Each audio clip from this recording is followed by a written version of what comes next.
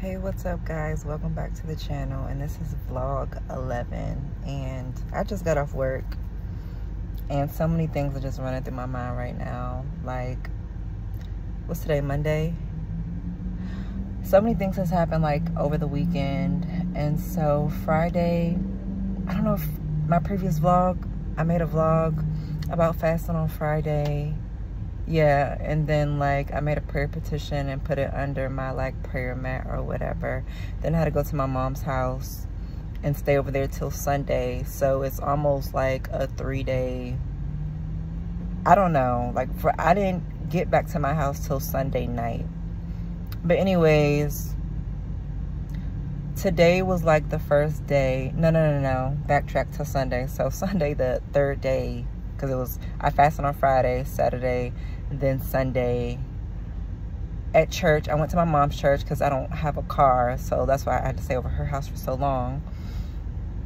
And the preacher, my mom's church, they had a guest preacher, and he called everybody up to the front. It wasn't voluntary. It was one of those everybody come up to the front to get prayed for. I was in the third row, so I was one of the ones that was closest to the podium or whatever. And so her church, I wouldn't say I don't really like it, but it's not really my type. Like, I go to a more modern church. Hers is like older Pentecostal, but it's not like a black Pentecostal Kojic church. It's like it's very mixed. It's like white, Asian, Spanish people, but I don't know, it's not my first choice. But anyways, I didn't skip church because I wanted the word, no matter where it comes from, because you never know who God is going to use. So I went to her church, and so he called everybody up to the front. I was first up there, couldn't even hide in the back, not that I was going to,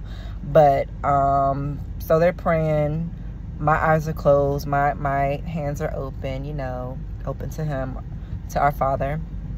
And so, you know, they're going around praying for people, anointing. So my eyes are closed, and somebody comes and anoints me. As soon as they anoint my head with the oil, you know, I immediately like open my hands even more. Like, yes, pray for me. Like, yes, anoint me. Yes. Like, yes, I'm front row, baby. Like, get at me.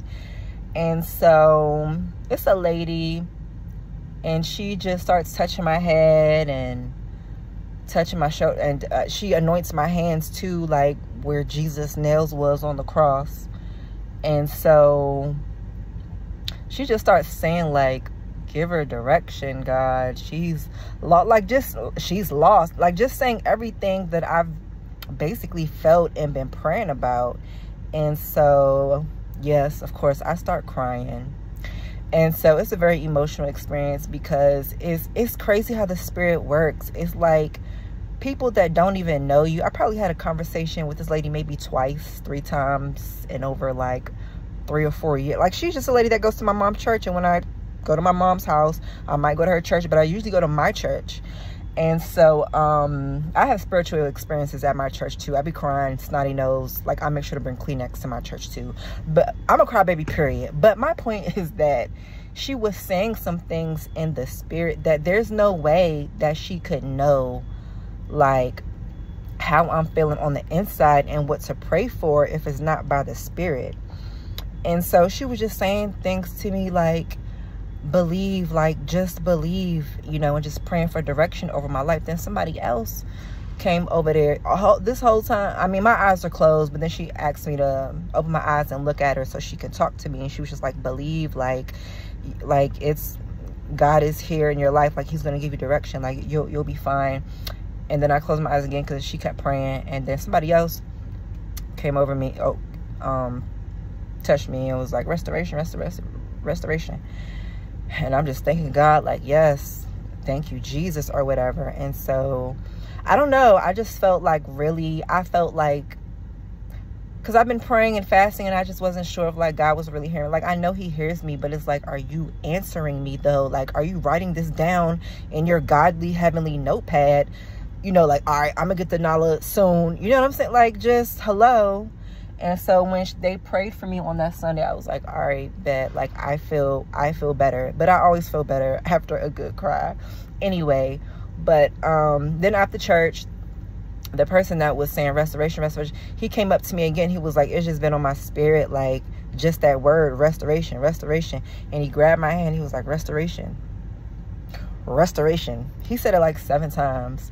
And each time he said restoration, because I'm thinking it's going to be like the last time. And it don't be. He said it again. I just be like, thank you. Yes, sir. Thank you. And so that was yesterday, Sunday. So today, Monday. So after that happens, I'm just like, okay, we not doing no more perks, no more smoking or whatever. And I always say that, but if you haven't never been like addicted to drugs, then you don't really know until like you start craving for them or whatever. But anyways, I said all that to say, like, today, Monday, was like my first real day. Because if it's not like a pill, or like if it's not a pill, then it's like a smoke, and if it's not a smoke, then it's like a pill. And it's just like I need something to relax. It's not that I need to get high. It's not like I take 30 pills. It's like I take 1 pill, smoke a little bit, like just to calm my nerves. Like I should probably run to release those endorphins or something like that. And so so today was like my first day, like, okay, we not, if I perish, I perish. Like in the words of Esther, like if I get these withdrawals where I feel irritated, then God, like we're just going to be holding hands like all day, me and God, we're going to be holding hands. If I feel something, like I'm just going to sit down and just pray. And I did that like all day. I was trying to clean up my house, like do stuff to distract my mind from like wanting to go get something. And so I was cleaning up, doing laundry, cleaning up the kitchen, and then I just start moving like Speedy Gonzalez. And so I just get tired, and I was like, I don't want to tire myself out, so I'm gonna do everything in like 15-minute increments. Like, okay, work for 15 minutes at my timer, get as many dishes done, put as many loads in the laundry as I can in 15 minutes, and then sit down for 10 minutes, take a break, read a scripture, you know, not scroll, but just like on the Bible app, like read one of the apps. I'm enrolled in like 30 apps, but just do something to just like, I don't know, just get my mind off of it. And so I had to be to work at 3 today. And so on the way to work, like I've been wanting a car, and I've been wanting, on my prayer list, I was talking mad big. Like I was like, you know, I'm gonna get a beach. I'm gonna get a house by the beach, a 5-bedroom house by the beach. I was only looking at like $1 million homes. If the homes are not like $700K and over, I'm not getting it. Like just because I want a nice big house by the beach, you know what I'm saying? I want a Hellcat, you know, everything I talked about in like vlog 1 or vlog 2, whatever vlog that was. But like a couple days ago, I was like, you know what, when, you know, I was realizing like what's important in life, I was telling God, you know, I was like, you know what, I don't really need like a Hellcat per se, but I do want a Challenger. But I'm not going to get a V6. Like I'm gonna get an SRT, like a V8, like a Scat Pack or something. But you know, I don't have to get like a Hellcat. I'm not trying to be a celebrity. I'm not trying to really get no attention. I like fast cars. So, you know, I'm not about to get a family van. I don't want that. It's just me and my daughter, just, you know, big boss and little boss, just us two, you know what I'm saying? I just need a little 2-seater. I don't, you know, I like what I like. And, you know, God made me like that for a reason. I'm not going to try to like tone myself down like, oh, I should get a Honda. I don't want a Honda. I don't want a Nissan. I do not. And I feel like this world is so big and God is so abundant. I can get a V8. Like, come on. It's not like I'm asking for a Benz. You know what I'm saying? So I went from Hellcat. I changed my prayer. And it made me think of the prayer when it says, like, an unstable man, a back and forth man is unstable in, like, all his ways. And that's why I'm never getting that thing. But I was just like, I just said that, God, just because it's like, I don't want to do too much. So this morning, in faith, I'm looking at Challengers online, because I don't have a car, but I know I'm about to get one, because baby, I got to get around for this purpose of mine that God has got going for me. So I'm looking at Challengers. Lo and behold, I'm looking at Hellcats. Somehow I gravitated towards it. I mean, I'm looking at V8s too, just because obviously they are cheaper. But at the end of the day, I don't have any money, so it really doesn't, whatever money I'm getting for the Challenger, it ain't gonna be mine, it's gonna be God's. So it doesn't really matter. But somehow God just told me the original Hellcat that I was looking at is at a car dealership 2 miles down the street from my house. So I'm looking at Challengers close to me. And so of course the Hellcat is popping up, and in my head, I just go before work, go over there and anoint the Hellcat. And I'm watching all these YouTube videos about acting out in faith. You know what I'm saying? You know, don't expect things to just drop from the sky or somebody's going to come and save you. Like, yes, God will bless you, but you got to go out there and move in faith. And so it just popped up in my mind to just go to the car dealership. You don't got to ask them a price. You don't got to say you want it. Just because you know that that's your car, go to the dealership and anoint the car. So I went to the dealership, y'all. And I asked them, I was like, yeah, I'm looking for this indigo blue Hellcat that I seen online. I want to see it in person. They was like, it's right over there. I was like, thank you so much. So I'm walking in there in my work outfit. It got like bleach stains on it. I'm not even matching. I'm in like workout clothes and like garden boots, you know. And so everyone's looking at me because this is like a really nice, like I'm looking at a Hellcat. Like I'm not looking at no new like Jeep or something like that. And mind you, this Challenge, like they have Challengers outside, but this one is like on the inside of the building, like so people definitely can't steal it. And so I was like, thanks. And so the guy's like, you don't want to buy that car, you don't want to purchase that one, the hood is messed up. I was like, just the hood, that's it? He was like, yeah. I was like, okay, thanks. Well, I was told to come here for this car, but yeah, so I'm just go over there and look at it. And he's like, okay, cool. So I go and head over to the car. I circle around it, just looking at the wheels and looking at the hood that he told me was messed up, which I don't see any. I don't think they would have a car on display in there with a messed up hood. I felt like he was trying to discourage me from buying the car, but nevertheless, it's not any of my business because it's my car, bro. So I go in there, I inspect the car, I get inside of the car. When I look up, like everybody is looking at me like, who is this woman getting in this $73,000 car? And one guy, he's like, do you need help with anything? I was like, no, I just came for the car. He was like, oh, you just wanted to look at it? And then by that time, like I was already on my way out the door. Like as soon as I got in the car, I brought my olive oil in my purse. As y'all can see, I brought my olive oil with me to the dealership. And I get in the car, and I didn't want them to know I was anointing the car, so I tried to do it like all sneakily. And so I anointed the inside of the car, and then I just dipped out. I was like, all right, thanks you guys. And then that was it. And everybody was just like staring at me because I was talking so casually, like, yeah, I came for the Hellcat. Like, I don't want to see, no, like I was told to come for this car. Like, I'm about my father's business. But anyways, that's that. And I just got in my car on the way to work. Like, I cannot believe, like, you know what, it was put on my heart to do that. Like, I'm moving in faith. Like, you know, I backtracked. I said I just wanted a regular Challenger, you know, but it said it was in my spirit to go anoint the Hellcat. And so that's that. And so boom, I'm at work or whatever, on break. I'm on Instagram on my tea page, and this other Christian herbalist messages me, and they're like, I would like to collab and, you know, invest, you know, in your business and help you out and woo woo. And I was like, oh, that's so thankful. Like, I really appreciate that, because I don't really, you know, do my teas that often anymore. Like, I feel like God is, you know, calling me somewhere else. And, you know, they were just talking to me like they always knew me. And, you know, they were just saying some things like, I don't know. It was just like a lot of inspirational stuff.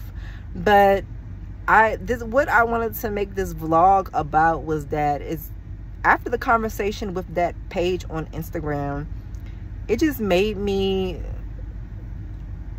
rethink my whole life, my whole entire life all over again. And I feel like the conversation with that Instagram page was a divine encounter, just because I fasted on Friday. I had that spiritual, I don't want to say awakening on Sunday, because I knew I was lost. and God need to find me. But just, you know, just that spiritual encounter on Sunday and then going to anoint the Hellcat today, like, is just all the synchronicities, if I say that right, are just like lining up. So like he said his name was Kevin, so I know it's a guy, but things he was telling me, because he was like, how come you aren't doing your T's anymore? And I was just like, I feel like it was an Ishmael, not an Isaac. I did that when I was kind of like in the world, like on my own. Like I wanted my own business. You know, I feel like whatever I do, I'm still going to incorporate herbs into it. But I feel like God is telling me to take care of the homeless. Like maybe like taking care of people and like nourishing other people is like my purpose and my passion. Like I said that to him. And he replied, I wrote it down. He said, what do you like to do for yourself if it doesn't involve other people? And so, of course, the first thing that comes to my mind is like, what do you mean? Like my other hobbies? Like I didn't want this to be like a business turning it into a personal conversation. So like, what do you like to do on the side? And that's no shade. It's just like, I just don't want to go there. But I'm thinking he means like, do I like to do art, or do I like to go for walks in the park or on the beach or something like that? And then he said something else, but I wrote down, well, he was mentioning how, you know, like God just loves you madly. Like his love just shines on you so deeply. And he was like, he was saying something like, many times we think that we need to do something for God, but he needs conviction. That's a place where purpose never dies out. And it just made me think, like, first, like after he said that conviction and that's where purpose never dies out, it made me backtrack to his first question about what do you like to do for yourself if it doesn't involve people.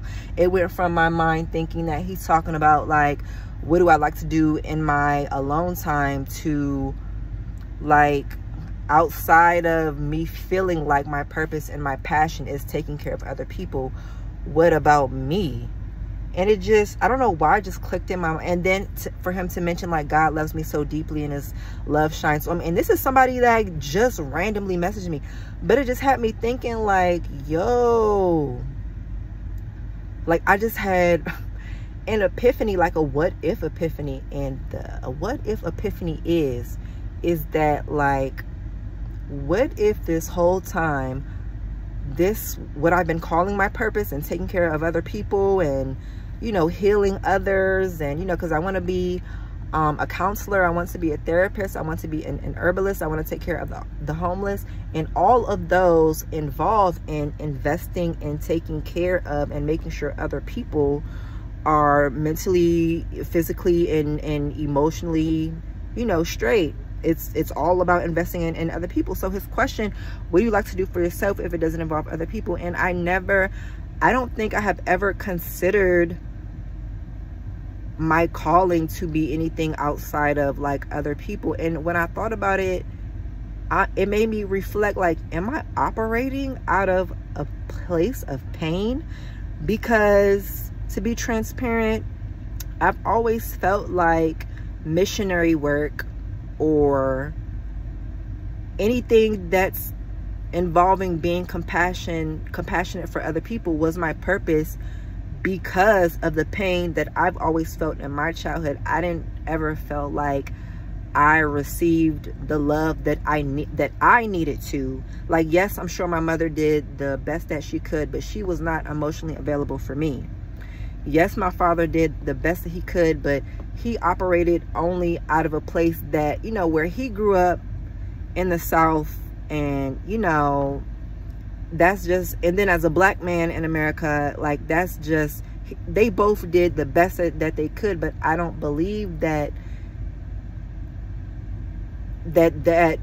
I just believe that I should have been loved in a different way, because I'm so sensitive. And parents can only love you like if they get to know you, but they have this idea of who their children are in their head and how they were raised and how they were loved, so that's how they show love. And so I don't ever want anybody to feel like you know, they're not cared for or they're not loved, because I know how that feels.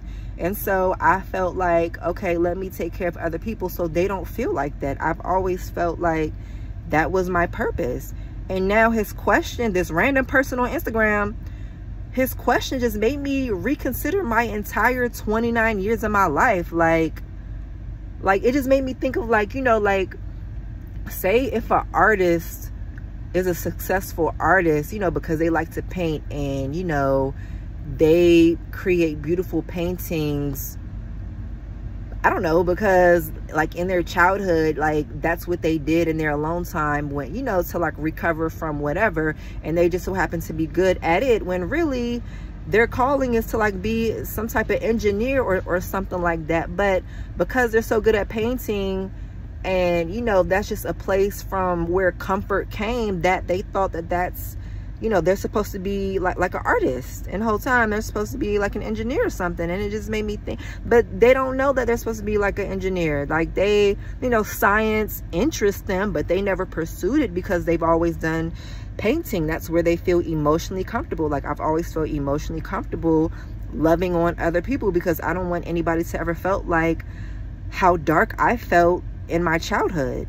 I don't want anybody to feel like that suicidal, like that darkness, like that. That's something that I overcame, and because I overcame that with the grace of God, I don't want other people to feel that way. So, and then it went from that to, like, you know, where the Bible says take care of the orphans and the widows. Like, that's our duty as Christians, like, take care of your brother and sister. So it's like I used my pain to fuel what I thought was my purpose by making it biblical or scriptural. And so his question just made me think about that. And it's like, oh my God, like, do I even know who I am?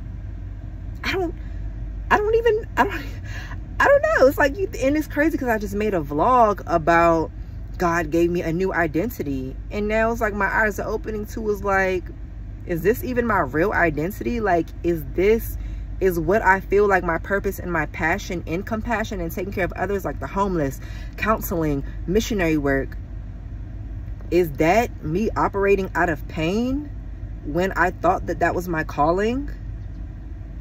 And then for him to say, like, this random stranger reiterating, like constantly reiterating, like, God loves you so much, like he loves you so deeply, like his love is shining on you. Like, Kevin, I ain't asked it, like his name is Kevin. I was like, Kevin, I didn't ask it. Like, I real life asked him. I was like, Kevin, okay, who are you? And I said, just kidding, because I was kidding, like in a sarcastic manner, like, bro, who are you? You know, like, are you some angelic messenger? Like, why are you telling me all of this? And it's not, you know, of course I was being sarcastic, only because, like, I'm thinking about these questions that he's asking me, and all these things are just coming to the forefront of my mind. Like, and then for him to say he needs conviction, that, like, that's a place where purpose never dies out. Because what if, you know, these compassionate platforms is not my purpose? That's just something that I like to do, like something that's going to aid me in what I'm truly called to do. And I was just thinking, like, I remember in my prayers, like, God, teach me how to love you authentically. And having this conversation with Kevin, thinking about my prayers and asking God, like, I don't know how to open up my heart. Like, I just really don't. And it's crazy because I feel like I love so deeply. It's like I say I love God, but the word says to love him, you know, and being obedient because he first loved us. So it's like, okay, I be trying to tell God during prayers, like, I love you. I love you. And it feels weird saying it, but it's crazy because I don't have a problem saying I love you to my daughter. And I do love my daughter, like, 1000%. And it's just like, maybe because I didn't feel it from my mother or my father, like, I don't know how to receive God's love to really love him back. Like, I don't know. And it blows my mind because it's like I've been in relationships, like the last one I just got up, I felt like I loved him so much, and it just got to a point where just sacrificing myself so much. And it's like, bro, do I even know what love is? Like, I say I love so hard, but is it coming from a place of, like, emptiness, of, like, pain? And I feel like a lot of people actually do that. I don't know. It's just a lot going on in my mind. Like, I just want a blank slate. Like, I really thought I was growing somewhere. Like, oh, I'm going to walk intentional, and I'm going to walk with purpose, and I know my purpose, and I'm going to take care of the homeless with Jack's Dollar cookies, and I'm going to heal people with my herbal teas, and I'm going to be a therapist. And it's like, am I hurt? Like, am I hurt? Like, am I doing that to avoid my own, like my own issues? Like, let's focus on your pain. I'm going to try to solve your issues instead of focusing on my own issues, because I have a hard time telling God that I love him. And I don't know why. I don't know why. I don't know why, bro. But it's just made me reflect on so much. And I just wanted to say that I didn't really have anything that, like, I had a lot of epiphanies, but I just wanted to vlog and just say that, like, this is where I am on this journey. And I'm sorry for making this video for so long, but it's just been so much. We'll see what comes up on vlog 12. All right, bye.